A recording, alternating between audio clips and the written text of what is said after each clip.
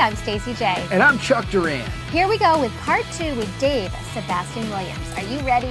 So I want to get back to the business thing here. Yes. So for people out there, I mean, because I really feel that today, you know, years ago you can get away with maybe not knowing too much of the business side and you know, just walk into somebody's office and be good at what you do and things would happen. But I think that nowadays you really need to be a little bit more business minded if you want opportunities to come your way. So how can somebody out there who's in the voiceover business, what are some tips maybe you can give them to grab a hold of their business side? You know, a few things that they might be able to do.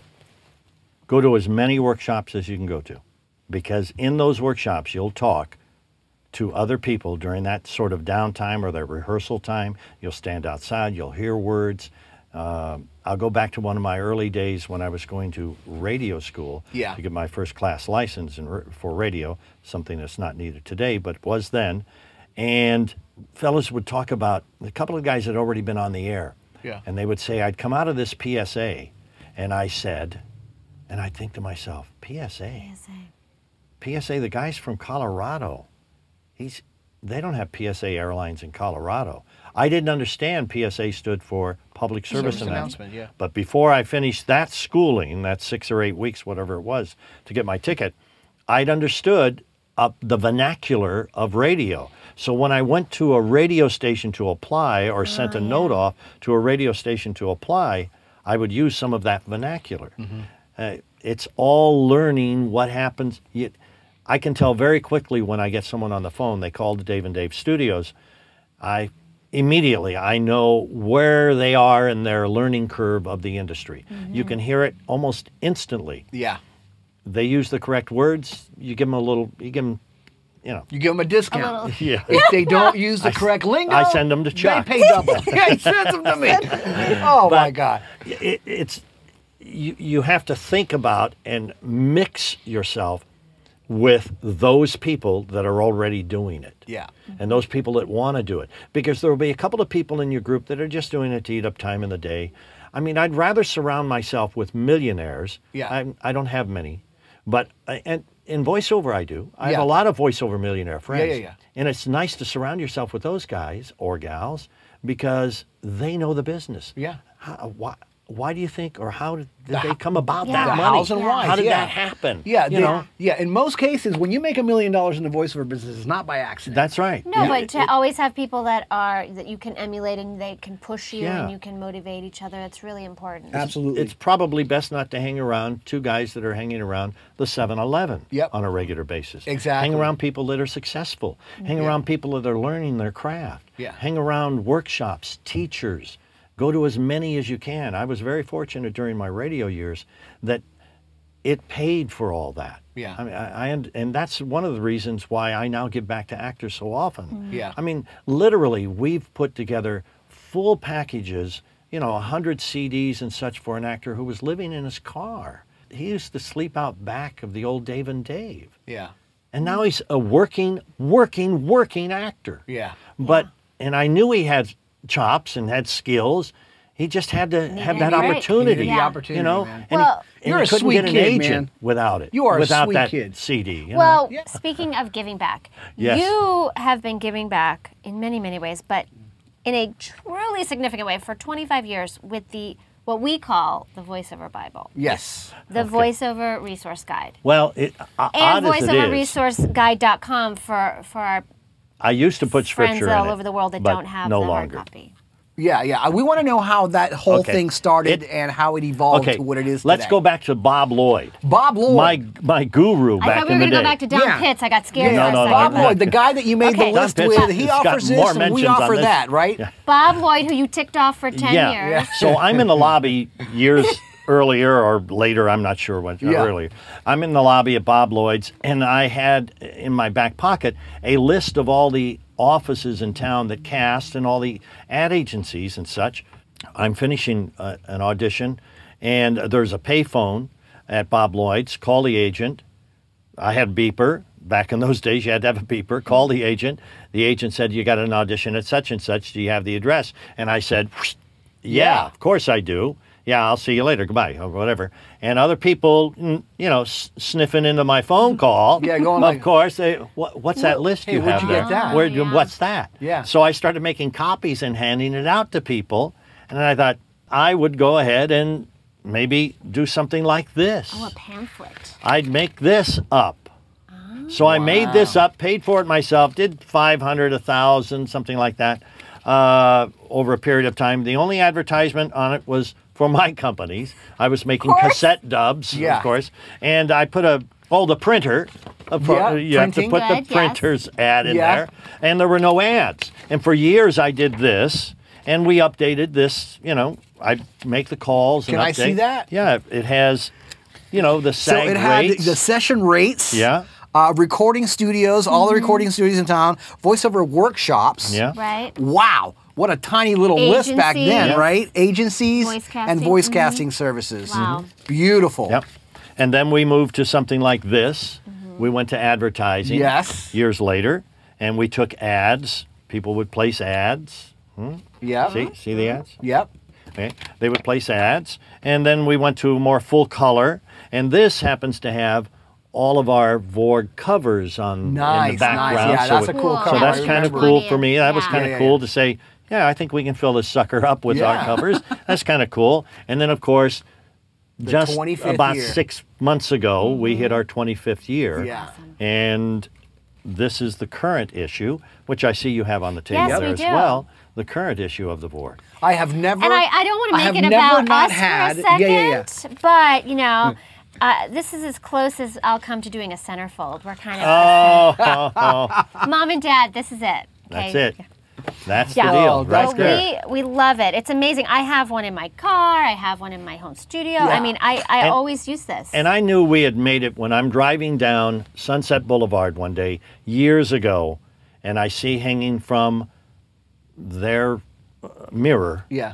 our VORG. And I'm Nice. just thinking, wow, this is kind of interesting. The guy's hanging, not dice, our VORG on his mirror. Yeah. And well, I guess it's good. Yeah. I guess It's- we've Yeah. sort of made it. you It's know? not good, buddy. It's great. Yeah, I mean, every time, if I go to an industry function or Yeah. a big seminar or anything like that, whenever anybody talks about any kind of publication that has to do with voiceover, that's what they mention.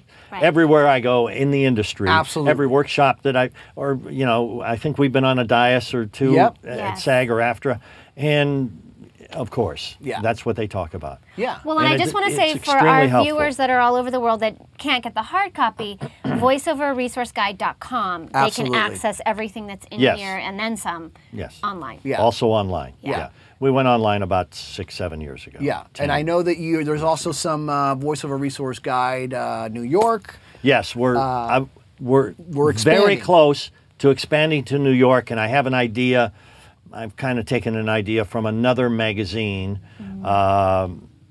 I don't want to get into it, but it's. Yeah. I think it will show that we're LA, we're bi-coastal, if you will. Right. Yeah, absolutely. I love it. Good idea. It's going to be terrific.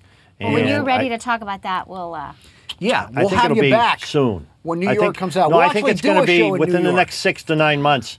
It will be in print, hopefully. Beautiful. I'd like to do at least in the beginning, a newsstand version for both coasts. Yeah. And then, of course, it will always be on the web. The Yeah. web we've kind of trickled into. Some of it's on the web for Yeah. New York, but we need the outskirts, the surrounding areas of Right. New York, Right. because there are a lot of other pockets in the country, and we need Dallas and Atlanta and places like that. Voiceover happens everywhere, and voiceover people now are everywhere. Yes. Yeah. Real good working voiceover actors.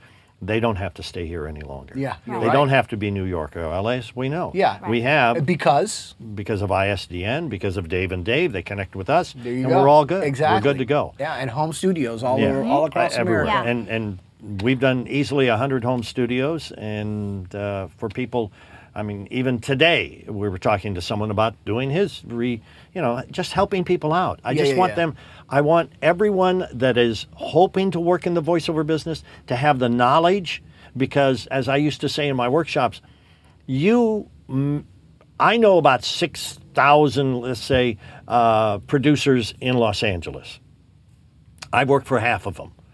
I want to work for the other half. And if you go in and screw it up for me working by not knowing something in the voiceover business, and they haven't worked with me, they may never work with me because they're afraid of working with people they haven't worked with. Yeah. They like, and recurring businesses, Yeah. I mean, that's the dream. Kind. Yes. And yes. it's because Education we're is good at important. what we do, but also we're nice people, we're giving, you know, it's... So speaking of return business, which you Yes. have a lot of, thank goodness. Yes. When you get copy for a commercial or a promo, Yeah. what is your process of breaking it down, or what do you go through As an actor?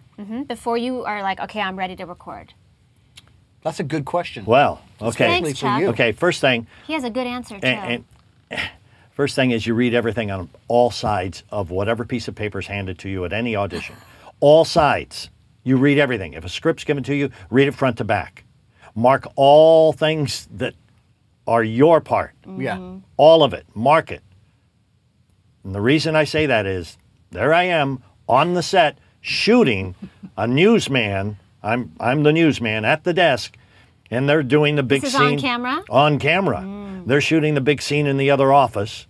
They come to me for a quick insert. Let's just do Dave now. Boom, here's the camera spins around. They've got the Panavision right up my nose, and I'm sitting at the desk, and he says, okay, great, action. And so I spiel it off, and and he says, okay, move on to page 2.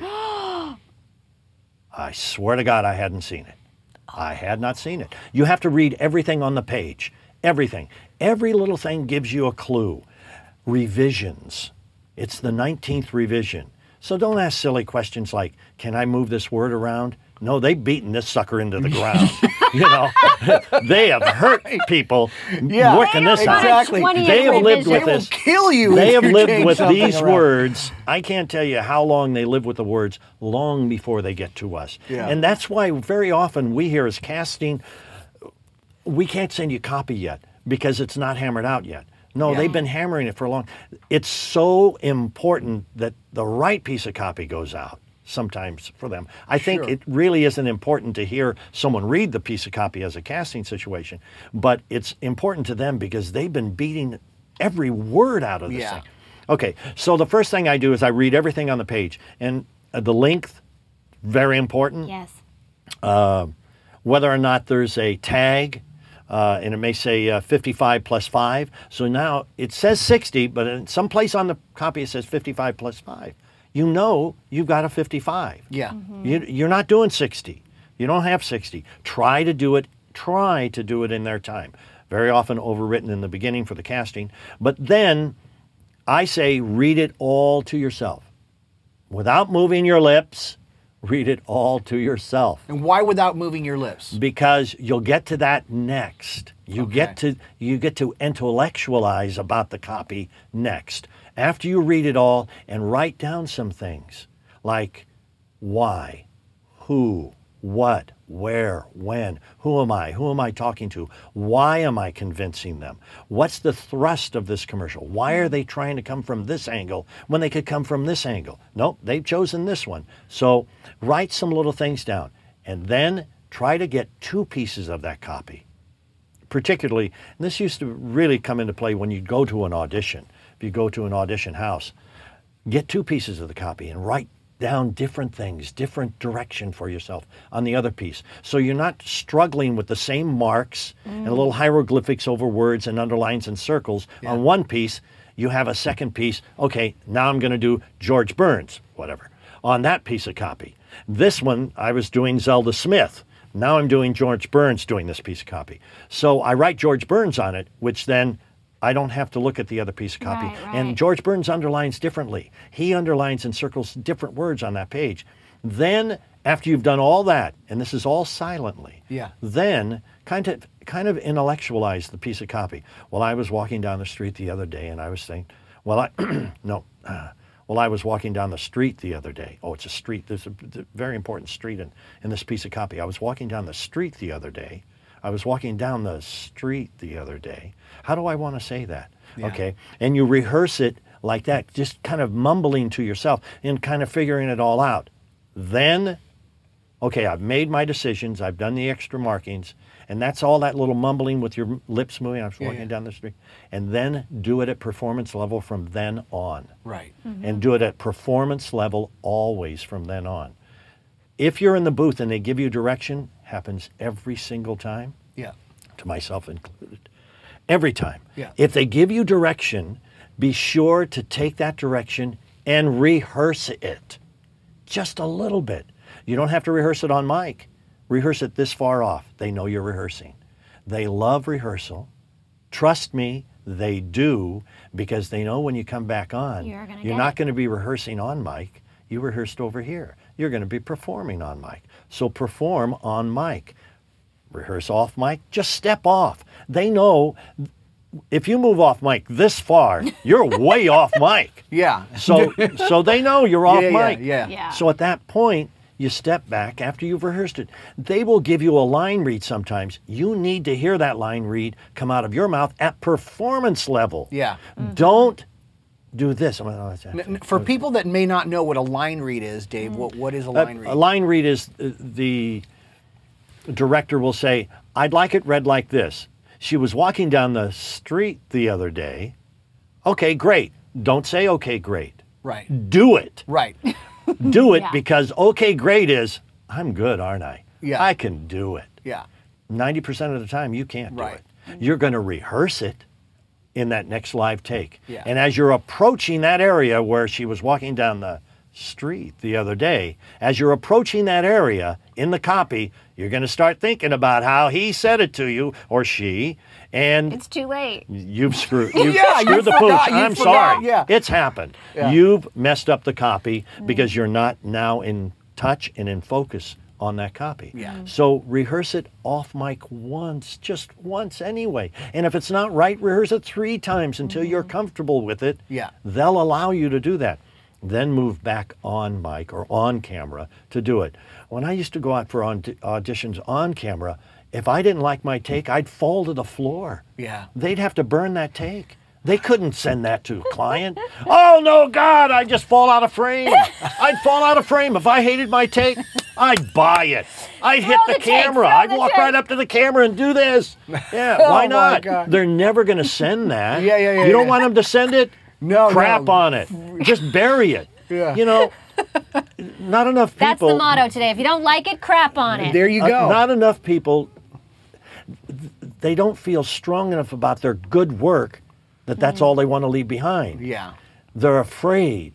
Don't be afraid in there. It's your room.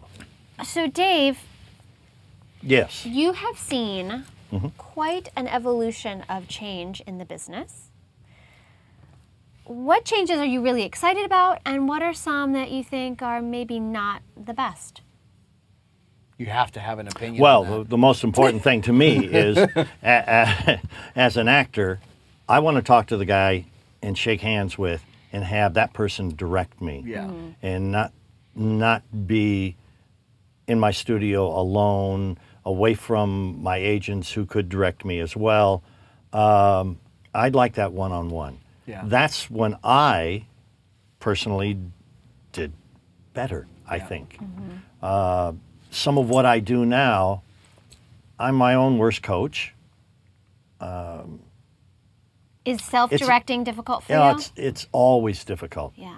And particularly since I have the wherewithal to run the equipment as well, from time to time, we have other things going on in the studios, and I'll just jump into a room, I'll hit play and record, like a lot of guys have to do and gals have to do now at home, because many agents don't allow them to come to the agent's office, and running, and I'm the engineer and the thing, and I'm cutting in my head, I'm editing, I'm thinking, well, I'll go with that take, and I'll, okay, now take 2, Yeah. you know, I'm starting to think of all those things when I should just walk in and just do it. Exactly. You know, so you miss the human interaction with your agents and directors. Tremendously. That's the biggest missing Yeah. cog, if you will, Yeah, in this I agree. industry. I would agree with I that, like- definitely. I It's like very having an uncomfortable to be away from people. Yeah. It's lovely when you finally get a job and you get to actually talk to someone. Yeah. You know, and then Exactly. even now, they're at some distance. Yeah, they're on a phone or something. Yeah, Right. very often. But I mean, we're performers, and it's nice to have an audience. Yeah. You know, it's Yeah. it's a. I like it. Yeah. What are some changes that you actually like? Improvements, if any. Oh, I think some of the technical part is wonderful. Yeah. I mean, it's beyond wonderful. What we can do now. I used to walk around with a razor blade, you know, the single-sided razor blade, in my mouth all day long. I mean, strangely, I'd walk around with that at the radio station because I'd be cutting. You'd be slicing tape. And I'd have tape around my head, you know. The technical part of it is wonderful. It's absolutely wonderful that we can do so many things so quickly. Yeah. It gives us, you know, when I transitioned from reel to reel, let's say, in teaching just that workshops, right there. Teaching the workshop and recording people and recording people's demos, when I transitioned from that and trying to sell my services to the DAWs, digital audio workstations. When I transferred to that, now it's all on straight up a computer, but when I transferred to that, I thought, how I can do so many things so fast. Yeah. How can I charge? How can I make any money at this? Yeah, it's like, but the fact take is, 2 minutes. you have more choices over here. Mm-hmm. You've had more bells and whistles, more things to play with. Yeah. So that helped our business. Exactly. You know, the studio business. That I think is a wonderful thing that's happened. It really is, man. I don't envy the actor that doesn't get it. See, I grew up with it, being a musician and working at radio stations. I grew up in that sort of understanding the path of audio and things of that nature. Not the best at it, but I understand it to some degree. Yeah. I can always figure out a workaround if it's not working for me. Yeah. But the poor folks, the actors that want to be actors and only actors, to have to do that from home, it's tough. Yeah, it's very tough on them. I know. Well, even Stacey, when she's going to do something that she feels, you know, really is important or something like that, she'll be like, honey, I'll be like, you want me to direct you on this? She's like, well, please. I like it. I love But the thing is that's why Dave and Dave offers I know $5 auditions. I know.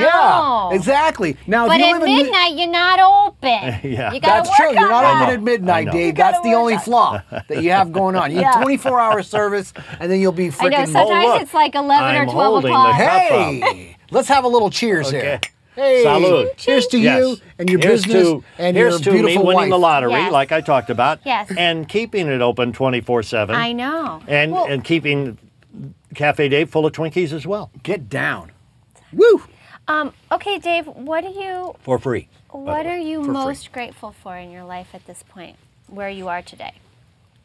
And you can take 20 seconds to I think think about it. my health. Your health. Okay. Well, we need that. But, you know, I have a lot of friends that and very talented friends that didn't live as long as that I have lived. And some that have lived longer and that have taught me a lot of things in their senior years. But I think the most important thing is our health. And we have to somewhat focus on that and know our own bodies and know what we can do and what we can't do and take care of ourselves that way. Wow. Yeah. Yeah, I that's think great. that's the most important thing. It's a really important thing. And you know what? My most important thing, but I have to say this. I've been in the voiceover business not as long as you have, but for over 20 years. And I have to say that what you have done and your wife and what you guys have brought in with Dave and Dave Recording Studios and with the Voiceover Resource Guide, you have literally made my life so much easier and so many other people's that I have to just thank you and give you a big handshake for doing that, man. It's a work of love. Yes. There's no question about it. That's the philosophy where it started. I wanted to help other people. And people forced me into taking advertising, literally forced me into it. They just kept calling saying, I've got to advertise in that. Yeah. I've got to advertise. No, it's a free listing. No, I have to advertise. Yeah. You know, so eventually it moved to full color, and we're going to try to keep that. And, Yeah. it's an fabulous. expensive venture, but Yeah. it fills that void for those actors. I've often said, in a sliding, deprecating sort of way, it's the best keep away from me tool in the business. You know, what about voiceover? Here, keep away from me. As some would say, I don't want any more people in the voiceover business. Yeah. There's enough work, not enough work to go around for all of us right now. There's a lot of work, way more than there was 25 years ago. Sure. Way more work. Yeah. And we just don't need many more actors. But it's a cottage industry, our voiceover guide is. Yeah. It's created an industry unto itself. And it's actually moved our industry up in the whole genre of acting. And, you know, yeah, man. You know, being a disc jockey was like the lowest rung on the, you know, entertainment, you know. But voiceover was non-existent. Yeah. Now voiceover's up there somewhere. Yeah. It's up there with every actors. celebrity wants to do voiceover. Yeah, no question about it. You know, they it's want like to, it's like the cool thing to do. and they probably should do voiceover, except, you know, taking my jobs. Yeah. I think that celebrities do. should only do voiceover when it comes to on camera. Yeah. But if it's just voice, they should leave it to a voice actor. That's my theory. That's right. But we know why they trot out, excuse the expression, the celebrity for their conventions and for different events, maybe a golf event or something of that nature. They'll bring the celebrity out as well and treat the celebrity as they should be treated, like a celebrity. But they use them to then sell more widgets. You know, I get to take a picture with the celebrity, and then I go back to Des Moines and I will sell more widgets. Or we'll tell another guy in the office, hey, look, my picture, you could sell more widgets. You could go meet Sir Lancelot, whoever, you know. I'm not very good with names, you know. But I like the names that you come up with. It's a very current reference. They're freaking awesome. Matt Damon, Sir Lancelot. Yeah. Very good, Dave. My And God. You're Herschel on the Fennork. pulse, baby. You're on the pulse. Herschel Fennork is one of my favorite names. Herschel Fennork? Yeah, Herschel Fennork. Yeah, married to Gretchen Pruntz. Gretchen Pruntz. Now, these are stolen from different people, and things, you know, Gretchen Pruntz. And the twins, Murine and Visine. Murine and Visine. Yeah, the twins. Oh, yeah. I love you, Dave. I love you. Yeah, I know. Are we done? We're done. Dude, Oh, God. thank you for coming on VO Buzz It's a Weekly. pleasure. My I pleasure. love you to Thank death. you It's so I know wonderful to be Stacey here. loves you. It's very intimate in this room. It is. With the two It's of nice and chilly Well, and very between cozy. VO Buzz Weekly and the Voiceover Resource Guide, boom, you're That's covered. it. We're done. Hi, this is Dave Sebastian Williams from Dave and Dave, and I just got buzzed, and I mean it. This is VO. Buzzed with Chuck and Stacey, and I'm loving it. And I hope you learned something. And I hope you enjoyed the moment. Thanks for coming by. Really? No. Really. Well, that's all we have for you today. We hope you guys have had a good time here meeting our friend Dave Sebastian Williams. Be back next week for another great episode of VO Buzz Weekly. And in between then, keep up with us on Facebook, Twitter, and Pinterest at VO Buzz Weekly. You guys take care until next time, and just remember, you always have time for a little buzz.